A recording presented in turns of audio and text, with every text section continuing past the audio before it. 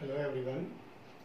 Today this is my 14th lecture and we shall discuss a new topic, continuous charge distribution and electric flux.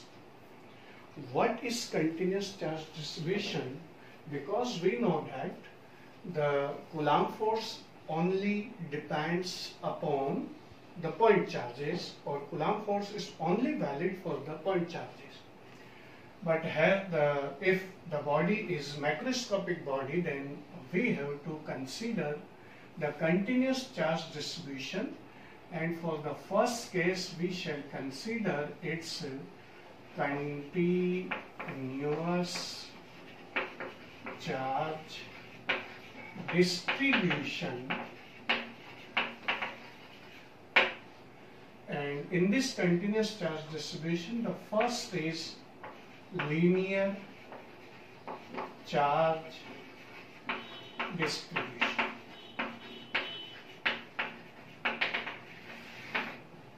In linear charge distribution, we consider an infinitely long wire of infinite length, and in which we consider L length of wire. And when we give the charge and the Q amount of charge is distributed to L length of this wire, so this charge is uniformly distributed along its all length L, and now we consider a point P at distance R, and where we consider a pointed charge Q0. And we shall calculate the Coulomb force at this point due to this line charge. This is the linear charge distribution. If the charge is uniformly charge distributed or continuously charge distribution, then the charge per unit length,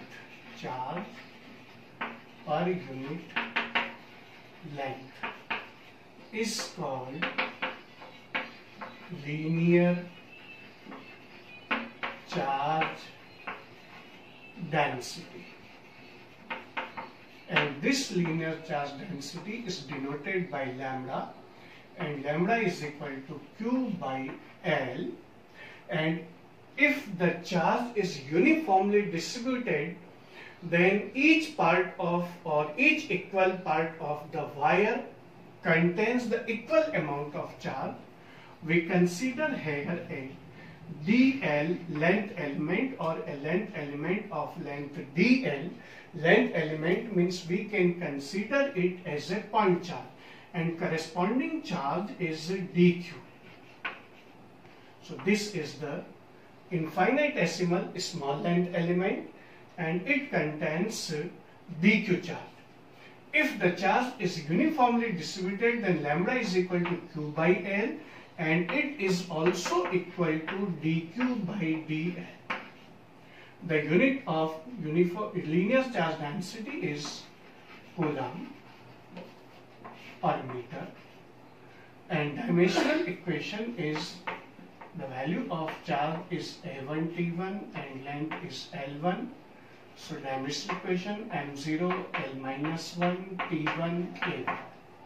This is linear charge density, and lambda is equal to dq upon dl. Here dq can be considered, means this length element can be considered as a pointed charge. So dq is equal to lambda into dl.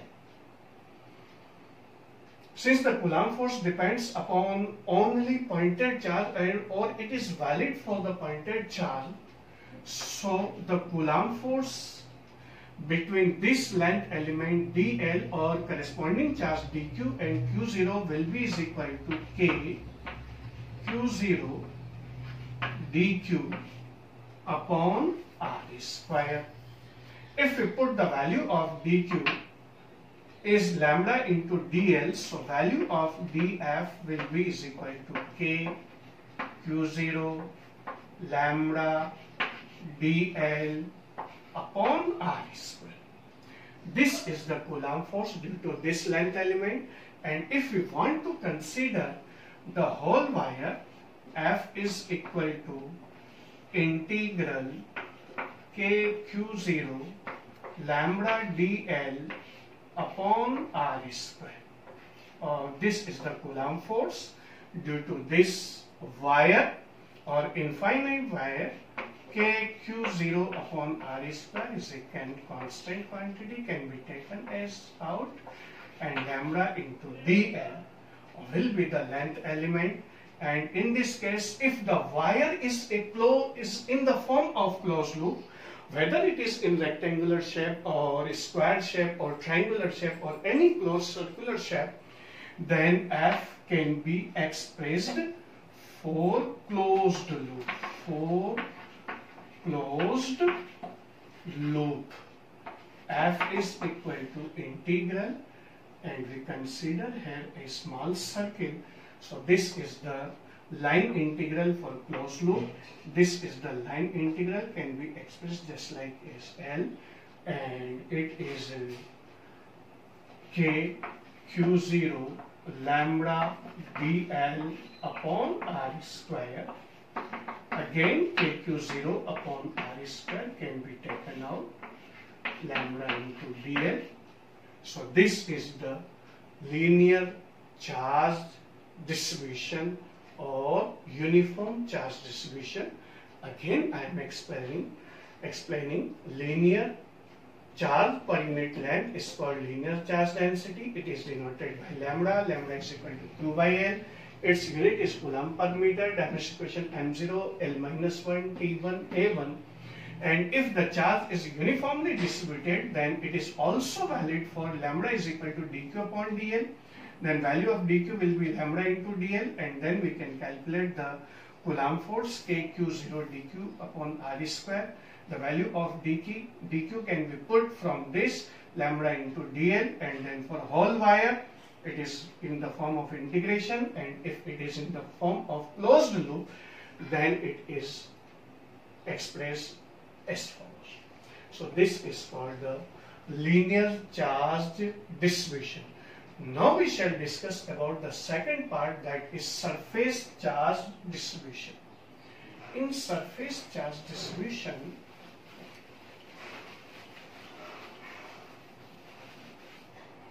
the second part of this continuous charge distribution is surface charge distribution.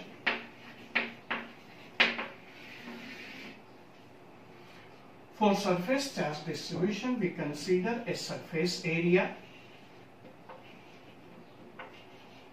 This is an infinite sheet, and we consider it's a part of area A corresponding charge Q, and we consider a point P at distance R, and for that we consider an area element. If we divide a wire into small parts, we obtain a length elements, but if we divide a surface area just like paper sheet or etc., then we consider a small area, and it is called small area element.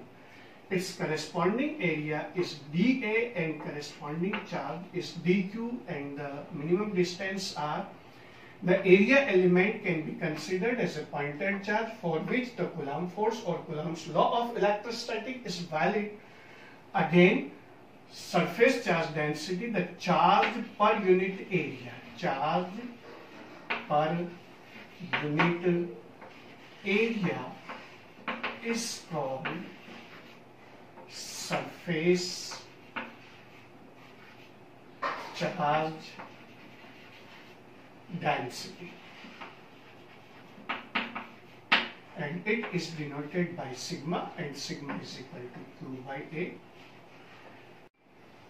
And if the charge is uniformly distributed, then it is also valid for area element, and sigma is equal to dQ upon dA.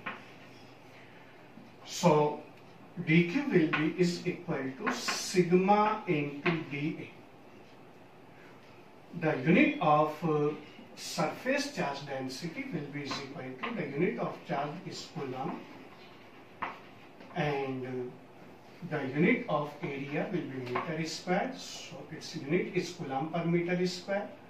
Dimensional equation A1T1 upon L2, so M0 L minus 2 T1 A1 will be the dimensional equation of surface charge density, and here the value of dq in the form of surface charge density will be sigma into dA. Now again we consider here the dq is a pointed charge, and here we consider a charge q0, so coulomb force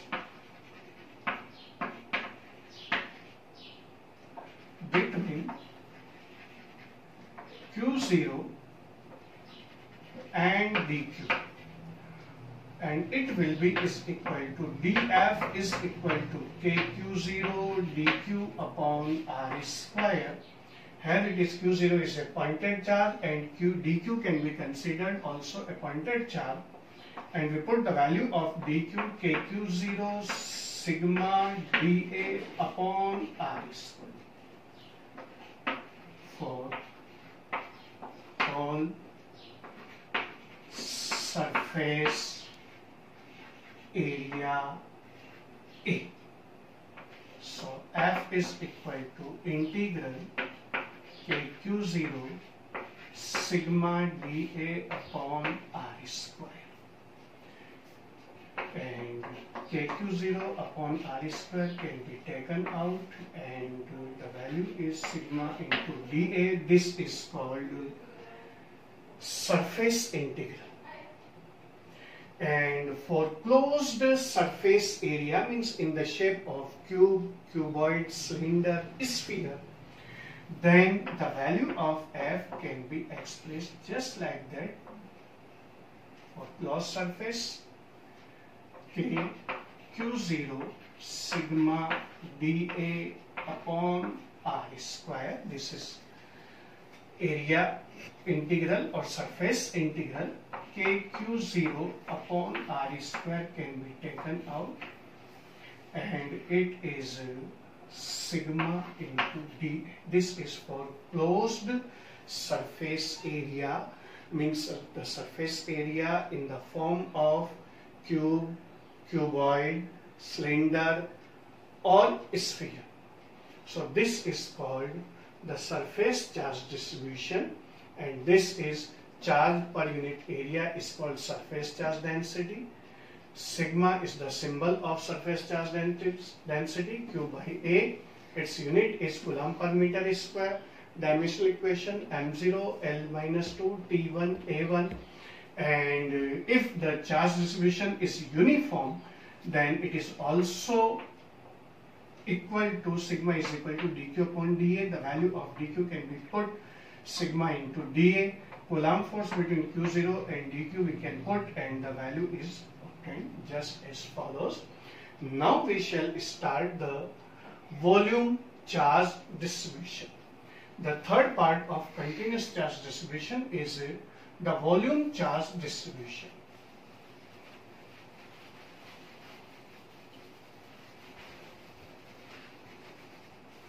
And this is the third part of continuous charge distribution. C, that is nothing but volume charge distribution. In volume charge distribution, a solid body is considered just like that. This body has length L, breadth B, and thickness T. And the volume of the body is V, and the charge given to the body is Q. And we consider it's a small part, and that part will be in the shape of a volume particle. This is called volume element. The corresponding volume is dV and corresponding charge is dQ, and this is too small and it can be considered as a pointed charge. At r distance, we consider a point P and the corresponding charge is Q0. Charge per unit volume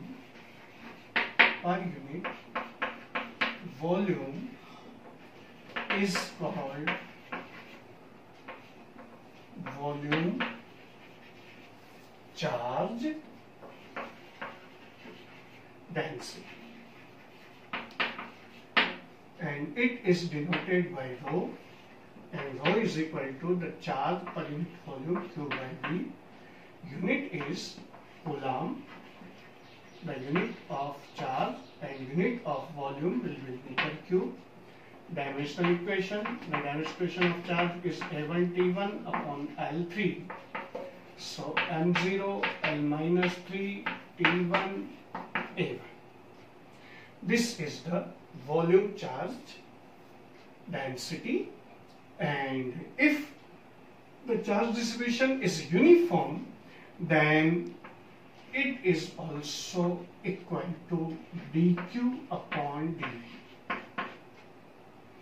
and dq is equal to rho into dv. This can be considered as a pointed charge. This is already a point charge. So Coulomb force between these two point charges, Coulomb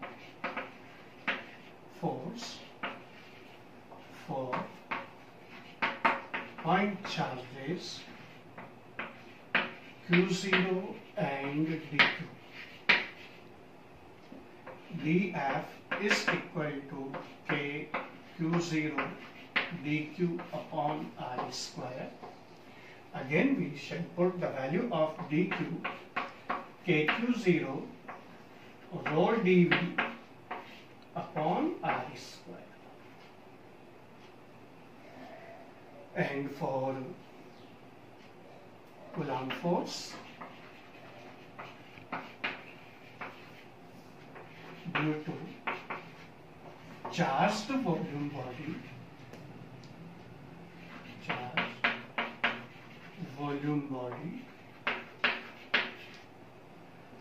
F is equal to volume integral kq0 dq upon R square. This is called volume integration, or kq0 upon R square can be taken out.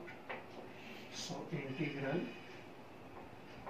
rho into dv, the value of dq, rho into dv, and this is called volume integral.